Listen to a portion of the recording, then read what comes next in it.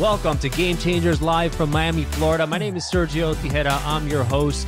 And each and every week, we bring you someone who has been a game changer in their field and who's touched the lives of thousands to get their perspective on their journey, their mindset, their struggles and successes so that we can inspire you on your journey. So let's get started right now. And welcome to Game Changers live from Miami, Florida. My name is Sergio Tigera. I'm your host. And each and every week we have game changers in their field, and this week is no exception. Thank you so much for being a part of our community. Game Changers Live is now a top 2% podcast rated globally by Listen Notes, and we are now coming to you live from the FIU studios in the College of Communications, Architecture, and the Arts. And this week we got my buddy Eric Galen. Welcome, my friend. Thank you. Thank you for having me here. Great to be here. Awesome. So Eric is an attorney by trade, but he is a game changer in the field because of so many things that he gets involved with. And that's why we brought him on the show. A lot of great stories. And we're going to talk about some of these things that are game-changing events that can happen in your life and much more. So Eric, tell me a little bit about your background, brother. Absolutely. So I grew up in Northern California, San Francisco Bay Area. And grew up as an aspiring artist, aspiring musician. And my dad scared me straight. Went down to Los Angeles for college and law school. And when I got out, I started in corporate law. So I started helping people build businesses, fund businesses, things like that. But, you know, being a creative growing up, I was always really passionate about the arts and entertainment. So I started working in entertainment as well, which for a lawyer is very unusual because typically the practices in law are very siloed. So if you are a corporate lawyer, you're not an entertainment lawyer, generally speaking, and vice versa. And most firms and most groups don't really, they don't have people that really do both. So for example, you know, finding a lawyer that could negotiate a content deal or a producer deal, a record label deal, that lawyer probably cannot form an LLC and help you with a safe note and funding and things like that. Right. So I just, you know, back at that time, I just thought, well, I think creating companies and doing things within media and entertainment are both are important. And I saw these two things as really converging. And but it was definitely hard. It was hard to find a place where I could do that with a group that understood what I was, because I was kind of like the weird cousin that did you know, weird stuff that other people didn't necessarily totally get. What that's become now is a practice that, you know, I work with a lot of Web3 companies. I work with founders. I work with investors. At the end of the day, I like helping people build things, right? So sometimes I do that as a lawyer. Sometimes I do that as an advisor, or I've also done it in the past as a venture catalyst or as a even managing. So it kind of, growing up as a musician, I played a lot of jazz, and I used to go to Stanford University. I was always the youngest kid. You don't look like a jazz guy. For some reason. I don't look. You look more like a football player. I didn't look like this at all. I was, if you can imagine, super skinny, long hair. Yeah, very different vibe. Yeah, very different vibe. But I played jazz, and this amazing instructor that I had at Stanford University, I would go to this workshop every summer, and he really kind of ingrained in me, like, when you're in a band, it's got to be about the song, and it's got to be about the band. It's not about you. So sometimes you're playing background, sometimes you're soloing, sometimes you're just writing the song and you're not even on stage, and sometimes you're in the audience and you're watching, and you have to know when to be which, right, and not let your ego get in the way. And that relates a lot to life, right? Because sometimes you're behind the scenes, sometimes you got to be up on stage. Knowing your role and when to play it, it's super important in your success. Absolutely. And you know, whether you are the one who's being changed or you're the game changer, right? Understanding, trying to see what you're doing and what others are doing and how it all fits in on a macro level, and trying to take yourself and your ego out of the equation and say, how can I best help this song, this group, this experience, is hugely important. So you were out in LA in a very, you know, music oriented kind of background, a city that's all about music, entertainment, stuff like that, being up on stage, you started working with some musicians and some actors and some other famous people. And a lot of startups, right? So back in the 2000s is when the Silicon Beach, LA had its LA was going through what Miami started kind of really going through a couple of years ago, where it was really this influx of capital and founders and tech, and there was this moment where things really started building. And so I was working with founders, and what I found was that working with creatives like artists or talent and working with founders they were just two sides of the same coin, right? They're all trying to find product market fit. They're all trying to find funding. They all need teams. They all need guidance. They're all trying to create something. And so I saw a lot of commonality. There's a lot of common energy there, and there's a lot of common drive and vision and fear and insecurity, and all the other good and bad things that go along with trying to create something that doesn't already exist, not taking the safe, well-traveled path. Right. So as I worked with these two groups, I started doing more and more in the space. After about 6 or 7 years at kind of more traditional firms, I left to go work in-house, which means I was working as an attorney inside a company. And it was there that I got my real world MBA, as I say. So I got very familiar with, financial projections and pitch decks and fundraising, and really helped the company take a quantum step forward. And I realized, wow, I'm actually good at this, and I really like it. It was not anything I had done previously. I didn't think of myself as an entrepreneurial person, really. I mean, I always thought of myself as, I'm going to go be a doctor or a lawyer, and I'm going to provide services, and that's that's what I'm going to do. So having that experience was really pivotal for me. It's not obvious to us that they are unusual or unique, because it seems like an everyday thing to you, right? Because you're good at it. And typically it takes either experiences or other people or family or friends to say, hey, you're amazing at this, or, what you did here was really incredible. Yeah. And when you start paying attention to those things, you can start identifying, hey, these are actually, I have a unique genius over in this area, and I should maybe pursue it. I should try to integrate it. And that's, that's a really powerful thing that you're saying, because, and I tell this and I believe this with everybody, that everyone has some genius inside of them. They don't always see it. And sometimes it takes others to see it for them. Right. And as a coach, I love that, because I can see the potential in people and show it to them.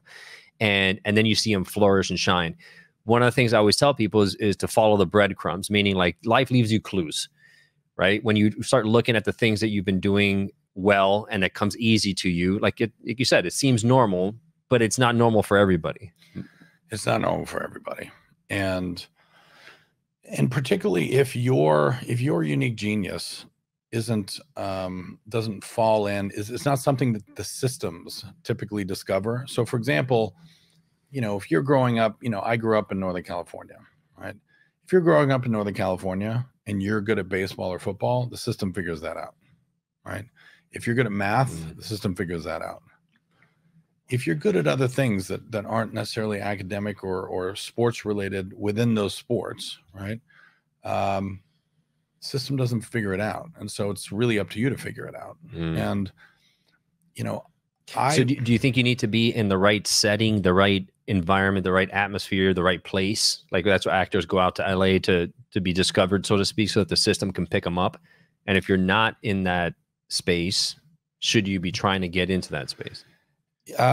Yes and no. I think that space used to be much more geographically limited, right? So if you wanted to be a musician, for example, you really had to be in New York, LA, or Nashville. Right.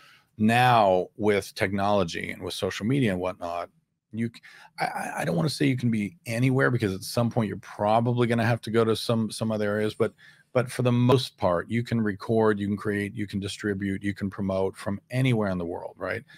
Tech has decentralized so much of what we do.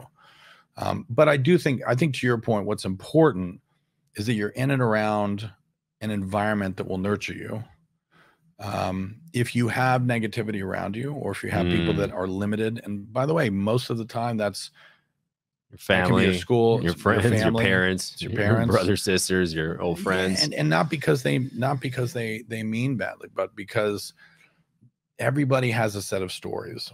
Everybody has programming from when you're little, from your experiences, from everything else, from society, from what you've watched, what you've learned, what is possible and what isn't possible, right?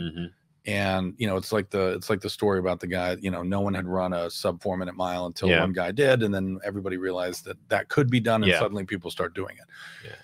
So for the most part, in terms of if you want a game-changing event to happen, and by the way, I actually wrote an article. I had a music startup in 2010, and we raised money and launched this product, and had actually discovered some talent and had some success with it.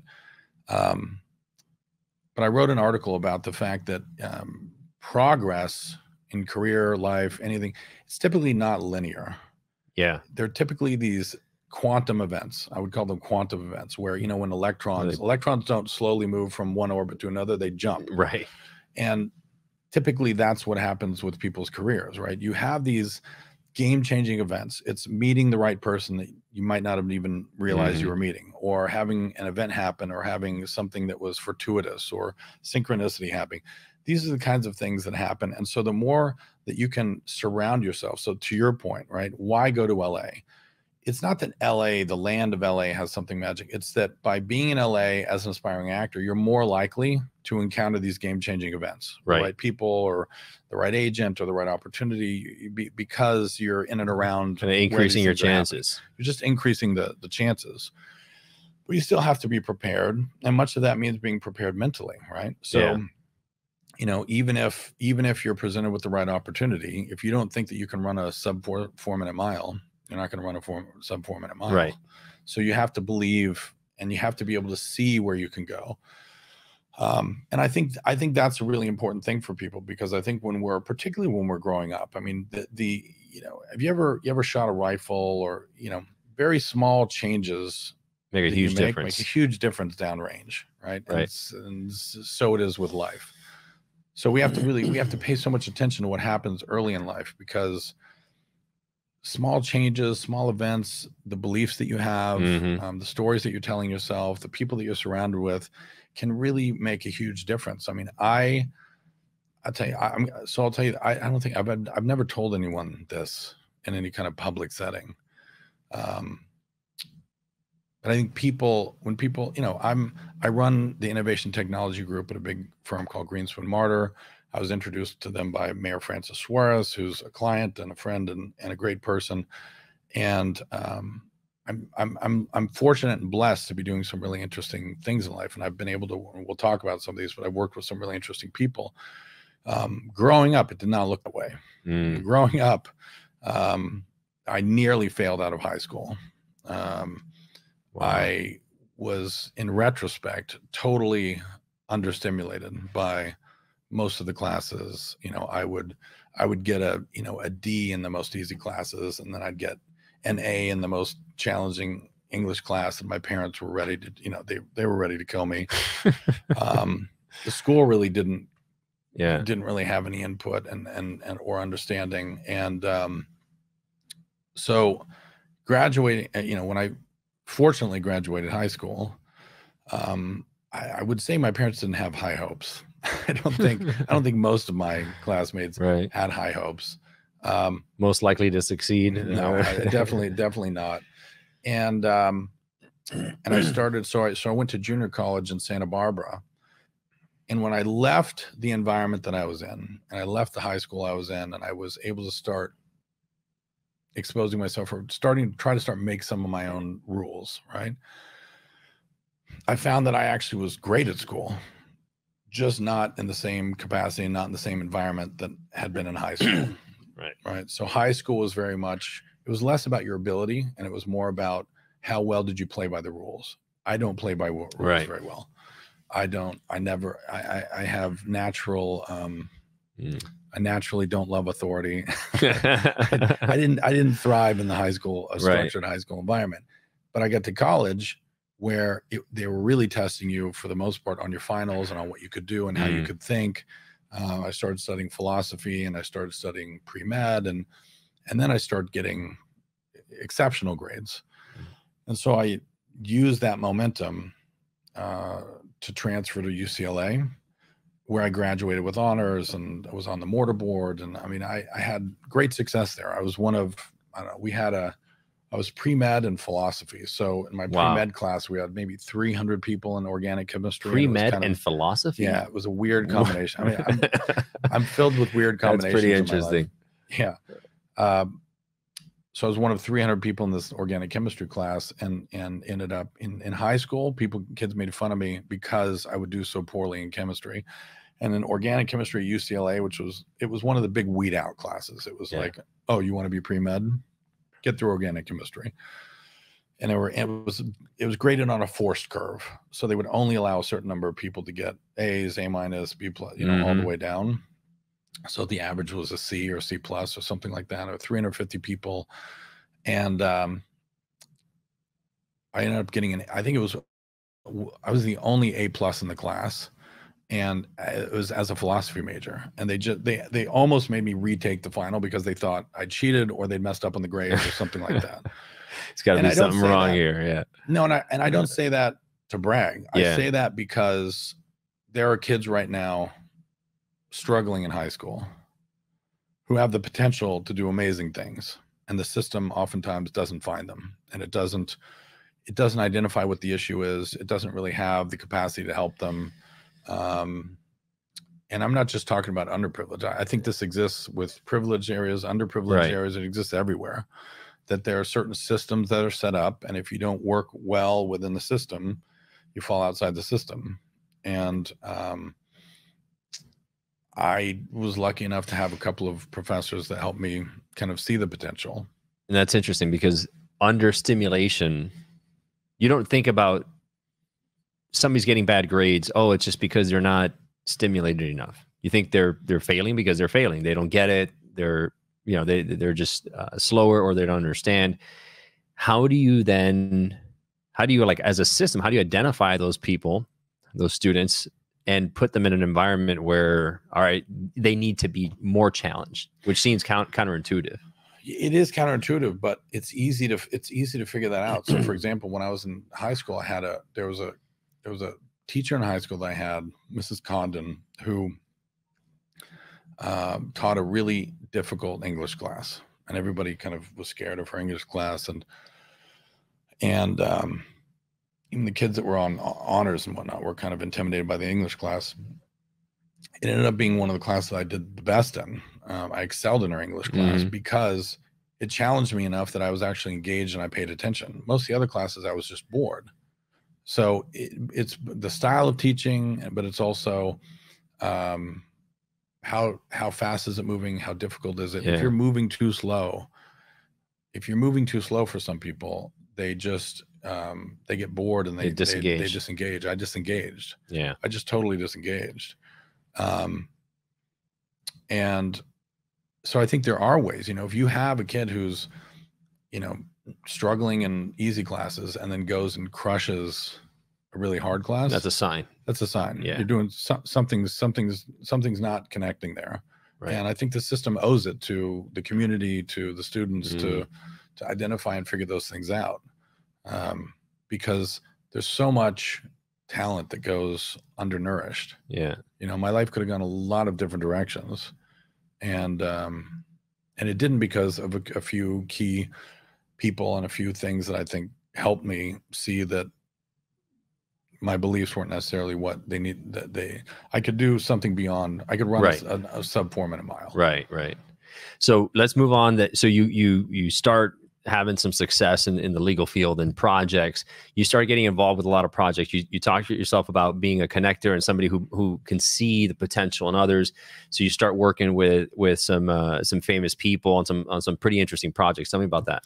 Yeah, absolutely. So I think after working in-house and after having my startup, I realized, okay, well, I actually love being entrepreneurial, and I love helping people build things. And sometimes you help by being a lawyer, you help with contracts, or you help with structuring or setting up a company.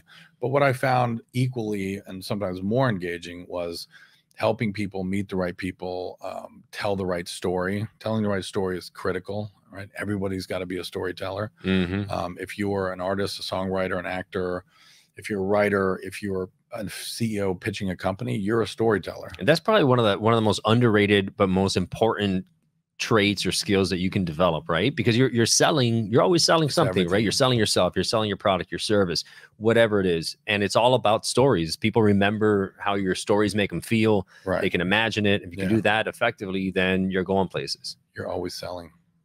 If you're trying to raise money for a company, if you're dating, if you're always selling. Especially when you're dating in Miami. Yeah, exactly. You're always selling. So I think storytelling, but learning to do it in an authentic way, right? I think so much when we hear about storytelling, I think there's so much emphasis that gets put on the outcome that people, you get a lot of these, you know, you kind of hack your way to the end. I really think that I think you're better off being authentic as a storyteller, and you know, don't bullshit people. Like, you know, really try to find your authentic story and try to really communicate that, and do it in a passionate way, and do it in a way that really resonates with people. And what I found, this was not an obvious path, but my background studying philosophy, which is really kind of the art of thinking, if nothing else, teaches you how to think, and then going to law school, which also refines very efficient thinking. Right. Then when I started working with startups, I realized, my gosh, I can help people tell stories. I can help them take something that's this and confusing and make it simple and elegant and impactful. And sometimes that's the difference. You know, I had a client that had come out of an incubator in LA and was trying to raise money, and I was working with them as a lawyer and doing their documents. And they, you know, I said, what's been going on with the fundraising? So, well, we're struggling. We're trying to raise $500,000. We've only got 200,000. We're really stalled. I said, send me the deck. So he sent me the deck, and I had my team look at the deck. I brought in a graphic designer. I kind of restructured some of the deck and the story, brought the team in and said, you should tell the story this way. He calls me back 2 weeks later. It's like, we're oversubscribed. We didn't do anything different with the business. There's nothing different with the tech. We've raised over $500,000. We're opening up another round. And it was all about the story. It was just the story. So how you tell your story and working with people that can help you tell a great story and tell an impactful way is hugely important. And he's gone on to be a really successful entrepreneur. But there was, you know, again, it was there's that time where he was kind of heading toward failing and then got to success, because oftentimes these are small changes. They're not even massive changes. It's tweaks, right? You know, sometimes you have to make a bigger change. But do we overthink things sometimes? I mean, how do you find the essence of the story? Is that just something natural that comes to you? I think that you've got to be able to get to the essence of the thing. That's a lot of what I spent my time doing when I was studying philosophy, is you're trying to get to the essence. You know, imagine Descartes. I think, therefore I am. Like, he's literally spent months just locked away in a cabin trying to get down, imagining that there's an evil genius confusing him and tricking him, and trying to get to some essence of what can you really know? What can you be sure of? Right. So I think you don't need to necessarily do that, but you do need to, when you're talking about a startup or a business, you're trying to explain yourself, the story, trying to explain the why, the who, why now, getting to an essence that is authentic and that resonates with people. I think people do oftentimes overthink. I see most decks, most executive summaries, most pitches are just too long and too convoluted. Keep it simple, understandable. Keep it simple.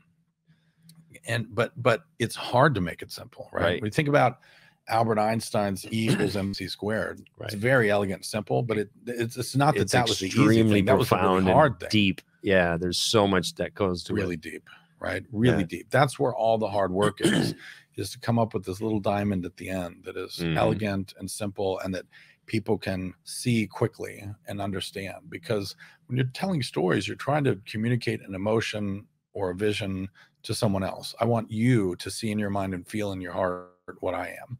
Right. And we do that with words and pictures and gestures and images and tone of voice and whatnot.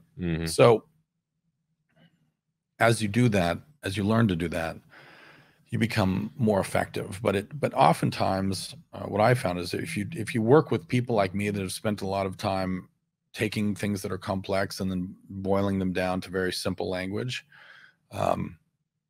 that can oftentimes really help you. Sometimes you need someone from the outside to come in and say, no, this really is what you should be doing.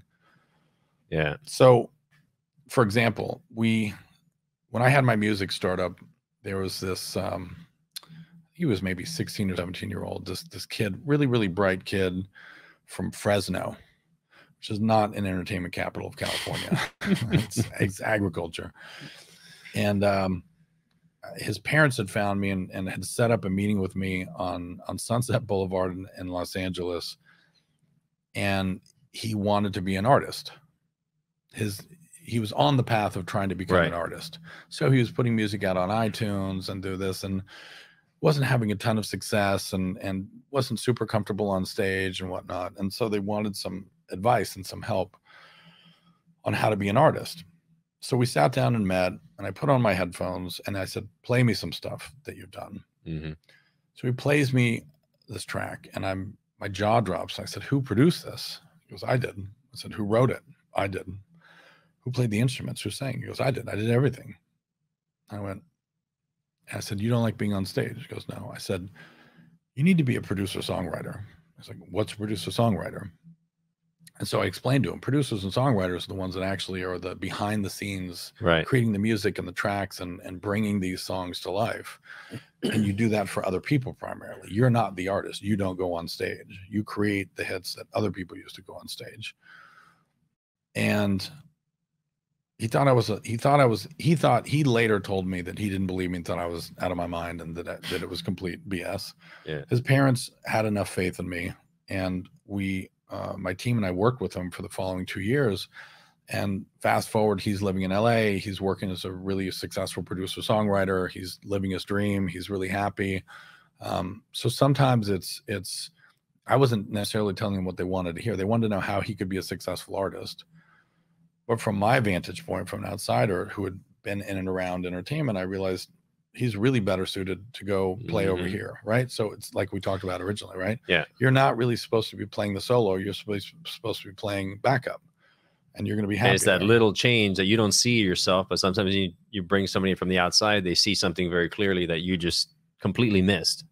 And then you're like, how did I not see that? You know, we all have blind spots. And it seems obvious later on. Right. But at the time it wasn't obvious at all. And so I've ended up spending a lot of my life doing that for people, for founders, for businesses, helping people kind of see, I think I can see where people can go and what their potential is and what the path would be to get there. Yeah. And can help guide them there. And then it really just comes down to trust. It's like, if you ever get up in the middle of the night, your dog can see fine. And if you follow your dog could lead you outside in pitch black. You have to trust the dog that the dog can see something that you can't see. Right. And I think that's the interpersonal dynamic that ends up coming. You gotta develop a reputation for that, right? And then you start working with some other folks. To develop trust, and sometimes that trust has nothing to do with you. If you're the game changer and you're trying to really help someone, if they're too fearful or their own beliefs are too limiting, they won't follow you. Right. They just won't believe it's possible. Yeah. So sometimes you also have to help people understand what those beliefs are. I spoke to someone actually at FIU. I spoke to I think it was one of the deans when I first moved to Miami. And I said, I'd love to teach something around the mindset of being an entrepreneur, because for all of the skills you can teach people, for all of the coding, for all the business classes and accounting, probably the most important thing, because it's a roller coaster. They've got nothing, and they'll never go anywhere. I always tell people, I mean, you better strap in and check your gut, because you're going to be, one day you're high, one day you're just, you're beating yourself up. You don't know where you're going. You're breaking down through walls, hoping that's the right way. You backtrack, and it's a roller coaster. And they don't really teach that. Yeah, you'll learn the business plan stuff, but if you can't get what's between the ears right, none of the other stuff is going to roll out. Right. Absolutely. And what are your stories? Right. I mean, I talk to, a common story with and there are many of these kids, I mean, both in LA, but also a lot, you know, many in Miami, first generation, right? So parents came here. They grew up in countries where entrepreneurship, you know, the idea that I'm going to go sit in my garage and mint an NFT and make millions of dollars is, it's not even on their radar. Right. It's not even something that's comprehensible, right? I've had many friends that have parents that are very discouraging because they didn't just go get a job. They're doing some crazy working for themselves thing, oftentimes, which are much more lucrative, right? But you've got to identify, what are those stories? What do I really believe about money? What do I believe about success? What do I really believe? Not what do you consciously believe? What do you really believe? Yeah. Deep down. Deep down. And figuring out what is that programming, that some of which might be really limiting. Because if you're trying to be a game changer, or you're trying to be, if you want your own life to be improved by something, just change the game in your own life. You know, start there. Your path. Start there and find people. I mean, look, go on YouTube, go to seminars, find people that can help you. The first step is to figure out what's your programming. Yeah. What software are you running? Who are your mentors? Like who do you look up to, and what are some favorite books that were like go to that changed the game in your life? Yeah, I think there are a few things. I think I went to a course called MITT. I think it's Masters in Transformational Training or something like that.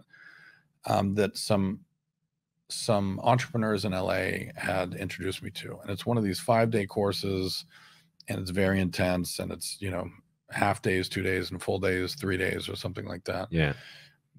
But most of the focus is on figuring out what are your stories, and taking responsibility for the stories in your own head, and understanding that the story you've been telling yourself might not be right.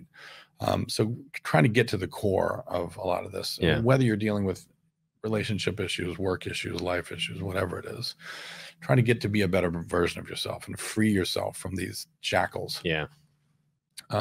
So I think MITT, and there are some others like MITT, and there's some other teachers that I think Joe Dispenza is oh yeah, I love him. He's great.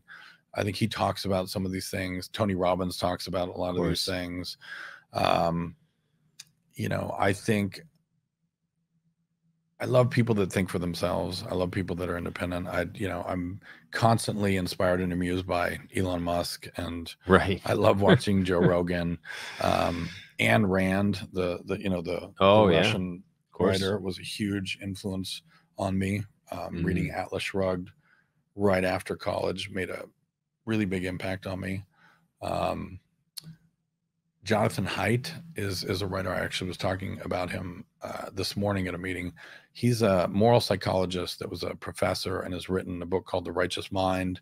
He wrote a big article called The Coddling of the American Mind. Oh, of course. Yeah. Yeah. Very well known. He's doing some really, really interesting work around, and I think really important work around trying to kind of de-radicalize everybody and try to bring civil discourse and try to bring people back to the middle in a country that's increasingly polarized. Yeah. I think he's been really inspiring, and I think his book was really interesting because, you know, he talks a lot in The Righteous Mind about what binds us blinds us, and things that we hold sacred. There are things that we all hold sacred. Imagine, picture the mother of a serial killer who gets on TV, and we've seen it, right? My son's, you know, he's a loving boy, and I could never imagine him doing this. 20 people. Yeah, because your family's sacred to you, and so you lose objectivity, right? You lose all objectivity over things that are sacred to you. And we all have things like that. Right. So understanding what's sacred to you, and where are your blind spots, and what are you maybe not objective about, and having people around you who can call you out on those things, you know, and say, well, look, maybe you're missing something here. And being open enough and getting rid of your ego, not being so attached to your beliefs and to your positions and everything else, to try to listen to other people. And I think that goes for everything in life, man. I mean, whether that's a business or relationship, or, you know, that's getting powerful. out of your own way sometimes is really powerful. Yeah. Joining a mastermind is also, I think, important. Like getting those different perspectives from people who, at the end of the day, they're there for the same purpose of growth, and helping you see your blind spots is important. So you've been working with a lot of these companies, film stars. You mentioned Gwyneth Paltrow when we were talking earlier. What are you doing now? What's your focus now? What are you excited about right now? Yeah, what I'm really excited about now, I mean, I moved to Miami last summer. I've always been infatuated with Miami since I would travel here as a kid. I'd been here a couple times as a kid and was just always in love with Miami. I just love the vibe. I love the beaches. I actually like the humidity. I like the tropical weather. You might be one of the few here that like the humidity. And so when I started seeing, for me at least, working in technology and in media, I always felt like, well, what am I going to do in Miami? I'm not in the hotel business. Tourism industry. I'm not tourism. What am I going to do in Miami? Right. And so during COVID, when there was really this influx of capital, people in tech and crypto, this really became a crypto hub, and NFTs really started going. I thought to myself, I want to go be a part of that. Miami is having a huge growth spurt. And there you go, putting yourself in the environment, right? So that you can cause things to happen. Exactly. And give yourself opportunities. Yeah. Go be a catalyst. And I said, look, I helped. I was one of the people that was involved in the LA startup ecosystem. And I said, I can take those lessons and come apply them in Miami. And that's exactly what's happened. I mean, I think what's happening in Miami is incredible. I think in large part, it's the people, it's the leadership. Miami is in a really special place, and I think it's going to continue growing. And I meet people every day that are moving here from other areas that are bringing experience, and they're bringing capital, and they're bringing other things that are all the ingredients of having a really thriving innovation hub, which is exactly what's happening here. And so that's what I'm working on now. I advise, I consult. I still work as a lawyer as well. Working with a lot of Web3. So it's a lot of VR, AR, crypto, a lot of NFTs. I work with some big NFT projects. And it's been really interesting to me because Web3 really is the convergence of media and technology, right? As are NFTs. So this thing that I started doing 20 years ago that my colleagues thought I was crazy for doing ended up being exactly where the world has gone. And I didn't really have that plan. It's just I liked media and I like technology, and so it's been a natural fit to really evolve into someone who can help people build things in media and technology, and in Miami and abroad. I mean that right now a lot of that is Web3, and we're seeing a lot of these technologies and a lot of these. It's really, I think it's exciting to see where things are going. I know you've had people on Gamechangers who have talked about NFTs and metaverse and whatnot. I think it's hugely exciting. I think it's inevitable. Yeah. And we don't know exactly what it's going to look like. We think we know what it's going to look like. Right. But it's like trying to predict, It's like being in the 90s and looking at the internet, right? And the .com and so forth. The effects of Twitter or Instagram or things like that. Right. Yeah. So, talking about the past guests, I had Mario Naufal on, and he explained NFTs really well in a way that I hadn't heard before. And essentially, it's not about images and art and so forth. It's really around ownership. And it's just like when you pack up, you move from LA to Miami, you can take your things with you and you bring them over. In the metaverse, it's the same way. When you start owning, let's say a property, or you start owning, a Gucci watch in the metaverse and all this, a chain and so forth, that's part of a character. You could, let's say that, in a game, that game shuts down, you still own those things and you bring them forward. It's hard for people to wrap their mind, including myself, around this whole idea of the metaverse, which means it's just like a replica of real life, but in digital format. There are people and companies and DAOs buying virtual real estate that is just as expensive or more expensive than it is here in real life. Right. And I have so many friends that are just like, I don't get it. You're just buying code. I mean, you're buying, but it's a lot of it is around kind of status and projecting, right? It's like, I own a Bored Ape, or I own real estate next to the Bored Ape Yacht Club, or CryptoPunks, or whatever it is. What's your view on the metaverse and NFT and the digital ownership? Yeah, I think your guest described it correctly. It is about ownership. It just happens to be that the initial instances were art and things like and digital collectibles. Correct. But it goes way beyond that. And it's really about a decentralized system that no one entity controls, that you can have things that are verifiable and secure. And it's about ownership and chain of title and really not relying on a third party to provide that.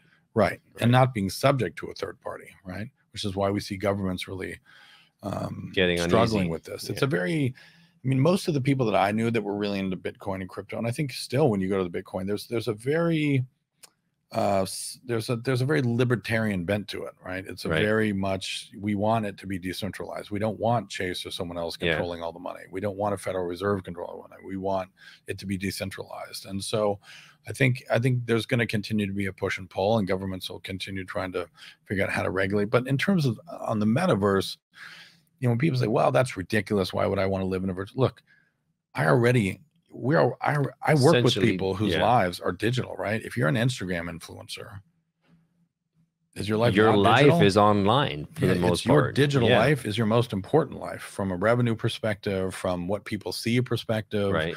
How many people, your image, your likeness. How many people see a Kim Kardashian in real life, and how many people see her virtually? Yeah, the numbers 99.9% is all. Or The Rock or anybody else, right? 99.9% are already seeing you virtually. And when people say, well, why would I buy something that's virtual? There are people that spend $20,000 getting verified on Instagram to get a little tiny few pixels blue in your Instagram. Yeah. So virtual reality and virtual existence is already meaningful to people, right? It already matters. Your company's website, things like that, where people are doing business, how they decide to work with you, your LinkedIn, this is all virtual, right? None of this is in real life. Yeah. So for people that are kind of skeptic, I'd say we're already on our way there. You just don't realize it. And you're on the train too, right? And you just don't, whether you like it or not. That's why I think it's inevitable. It's inevitable. Now, what shape it takes, and it's kind of like social media became inevitable. Yeah. And in MySpace ended up not being a winner, right? There was a time where MySpace was huge and Facebook was dominant. Was nothing. So you don't know who the winners are going to be exactly. I hope that it will not be one company that controls the metaverse. That's a scary world. I don't want to live in that world. I would like, I think the metaverse should be decentralized, and it should not be subject to one company controlling it and whatnot. But in terms of virtual real estate and whatnot, I think it's just an extension of what we've been talking about. Our digital identities are already hugely important to most of us. And if you're growing up, your digital identity is more important than your real identity, right? Yeah. Your Instagram, your TikTok, whatever, is the most. It's more important than what you look like day to day, right? Or who you interact with day to day. So it's your brand. Essentially, it's your brand, and everyone's going to have their brand that they could either do with. They can modify it. They can influence it. Where do you want to take your brand and how people perceive you? But I don't want to get down that road, because then you can say, okay, people, I'm putting up a front, and that's not really myself, and that's a whole nother topic of authenticity that we don't have time to get into. But yeah, I see where you're going with this. But I think to your point, I think most people, I mean, look, even just in our traditional real lives, right? People wear masks, right? Yeah, everybody does. True. Everybody wears masks at some point. No one is authentic all the time. Yeah. Hey, how are you doing today? I'm good. 50% of the time, I'm not good. I'm stressed. I'm angry. I'm fearful. I'm whatever. There's something else going on. We just don't put on a mask when I'm talking about it. Yeah, you don't want to talk about that. And I think, look, much of that's the same. I've worked with a number of influencers, and I can tell you, the real life is not what it appears to be on social media for the vast majority of talent, of influencers. It's a glamorized version of, it's a caricature. But it's like, to what point will it go? Because now it's just getting so extreme. How much more is it going to go before you're just... Well, I think we're heading toward the metaverse, where you will look like whatever you want to look like. You'll sound like whatever you want to sound like, and you'll live wherever you want to live. And I think it's like Ready Player One. It's Ready Player One. I don't think we go to the Matrix. I mean, I hope we don't go to the Matrix. I don't think that's that's a not ideal version of the metaverse. But I think we probably go somewhere closer to a Ready Player One. Right. And how quickly that occurs, I don't know. It's probably 5 to 15 years. Yeah. We need technology. We need hardware to get there. Right. I think if Apple can come up with glasses that can do AR and VR really well, and they're probably one of the only companies that really can, in a likely scenario, do that in terms of mass produce something that's really usable, that's as common as an iPhone, that everybody has, that everybody can interact with everybody else. I think we need that for the metaverse to really start to come into a fuller effect. Right. But I think it's inevitable. I think anyone who's doubting, I think you're going to be on the kind of the wrong side of history, right? Right. Just the same way if it was the 90s and you were doubting the internet, you lost. So start dabbling in it. Just start doing something with it so you can start learning and getting adapted to it. You can't keep pushing it under the rug and sweeping it under the rug. It's going to outgrow us. Absolutely. I think it's going to evolve. It's going to. We don't know exactly where it's going to go, but we know it's going to be as important as, the internet was. Yeah. And I think it also creates, especially with respect to your show, game-changing opportunities. Right. I mean, huge opportunities, massive opportunity. Imagine yourself knowing what you know now in 1992 or 3 before the web really took off, right? I mean, how did I not see that coming? How did you not see it? How did you not see Amazon? How did you not see Uber? How did you not see right? All this stuff. So I think if you can start extrapolating, especially for those people, the future doesn't just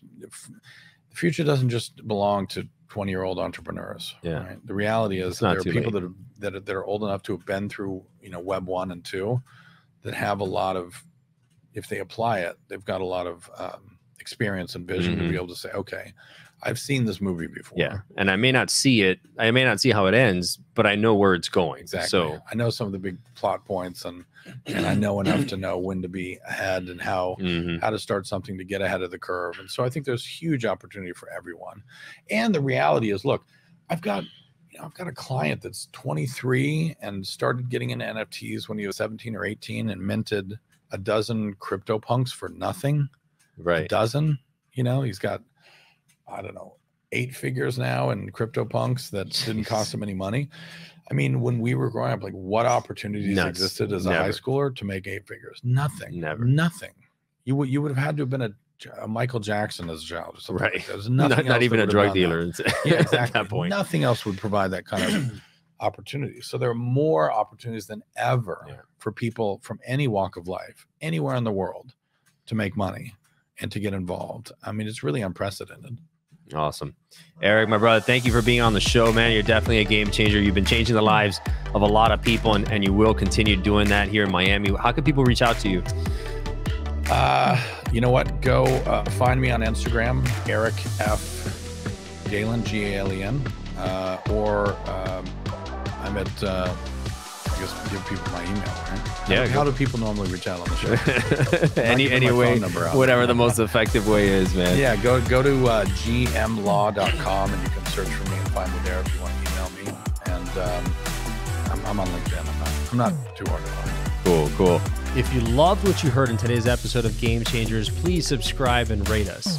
The lessons and the stories in these podcasts are immensely valuable, so I invite you to share them with a friend who needs to hear it. You may end up being the game changer in their lives.